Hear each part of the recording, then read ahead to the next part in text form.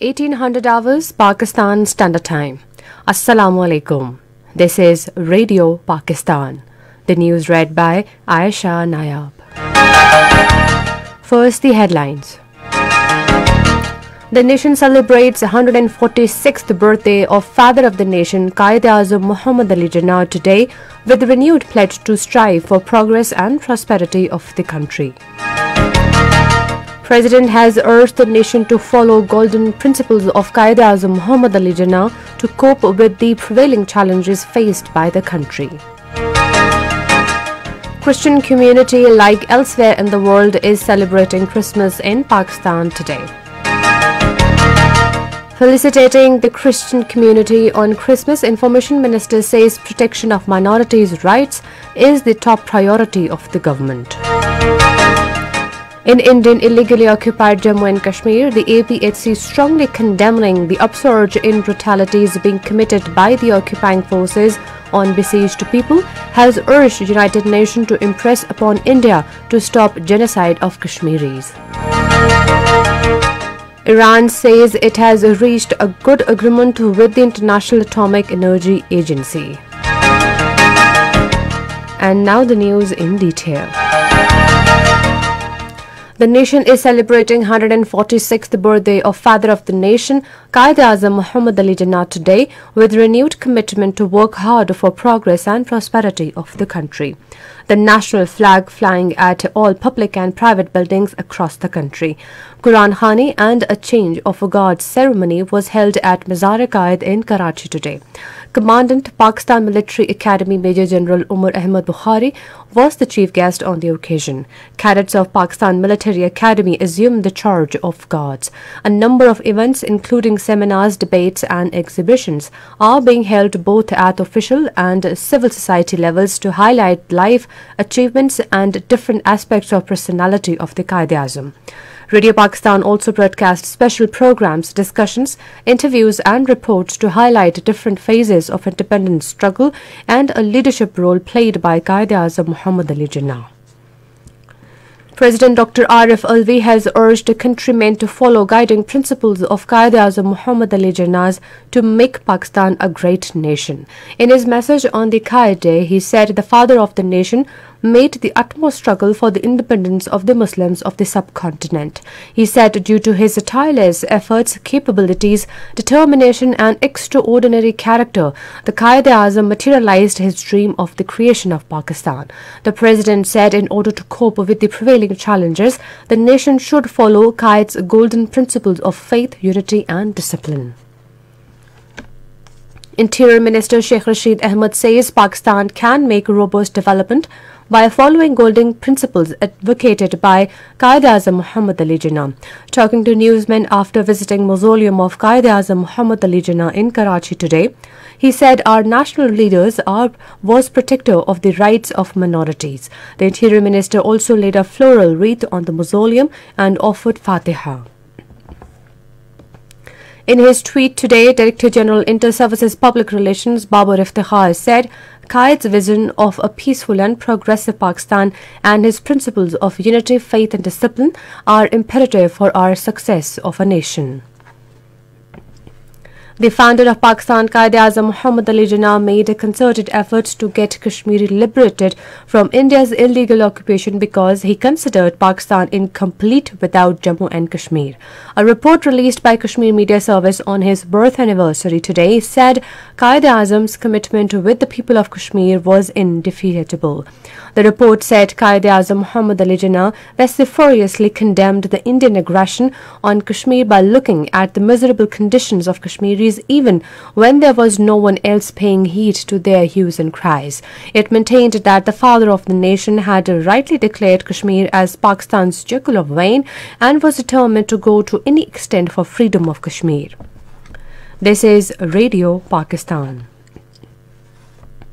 Christian community of Pakistan is celebrating Christmas across the country today, like elsewhere in the world. In churches, special services are taking place where prayers are being offered for peace, progress and prosperity of the country. Congratulating the Christian community on the occasion of Christmas, Punjab Chief Minister Usman Buzdar said, Christian community will be provided an opportunity to celebrate the joys of Christmas in a free and peaceful atmosphere. In his felicitation message, the Governor Imran Ismail lauded the role being played by the Christian community for the development and progress of the country. Pope Francis, leading the world's Roman Catholic into Christmas, has urged people around the world to look beyond all the lights and decorations and remember the neediest. Minister for Information and Broadcasting, Chaudhry Fawad Hussain, says protection of minorities' rights is the top priority of the incumbent government. In his felicitation message on occasion of Christmas, he said, Christian community played a pivotal role in strengthening, developing and uniting Pakistan. Chaudhry Fawad Hussain said services of Christian community in country's different sectors, including education and health, are laudable. Prime Minister Imran Khan, who is also chairman of Pakistan Tehreek-e-Insaf, has announced a new organization of the party. In a tweet today, Minister for Information and Broadcasting Chaudhry Fawad Hussain informed that Asad Umar will be new Secretary General of the party. He said Pervez Khattak will be President of Khyber Pakhtunkhwa, Ali Zaidi Sindh, Qasim Khan Suri Balochistan, Shafqat Mahmood Punjab, while Khusro Bakhtiar will be the President of South Punjab. The 116th Midshipmen and 24th Short Service Commissioning Parade was held at the Pakistan Naval Academy in Karachi today.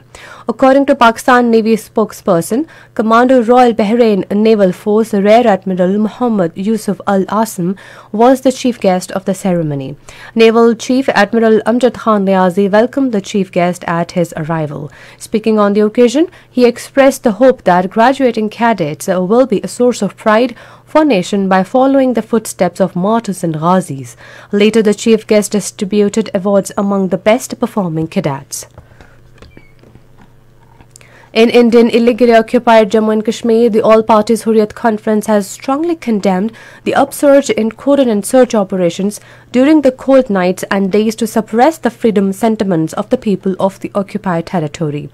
The APHC spokesman, in a statement issued in Srinagar, lashed out at the Indian occupation forces for their inhumane behavior towards the besieged people during the military operations. He said occupied territory has been turned into a big jail where the inmates are forced to live a life worse than the life of convicted criminals. The spokesman urged India to shun its stubbornness and accept the ground realities pertaining to the Kashmir dispute. He condemned the authorities for not allowing the Muslims to offer Friday prayers at Jamia Masjid Srinagar since 5th of August 2019 and termed it a brazen violation of religious rights of the Muslims. The APHC spokesman also urged the United Nations Secretary General to impress upon India to stop genocide in Kashmir and allow a free and fair plebiscite in the territory in accordance with the United Nations Security Council resolutions.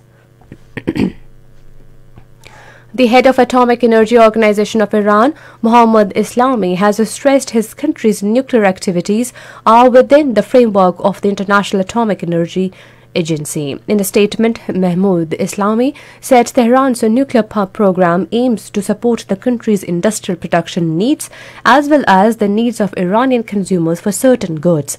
Earlier, Iranian Foreign Minister Hossein Amir Abdullahian said that Iran has reached a good agreement with the IAEA. On the first day of the 5-day Quaid-e-Azam Trophy final match against Northern Pakistan in Karachi, Khyber Pakhtunkhwa were 153 for the loss of 3 wickets a short while ago. Earliest, Northern Pakistan won the toss and chose to field first. And finally, the weather.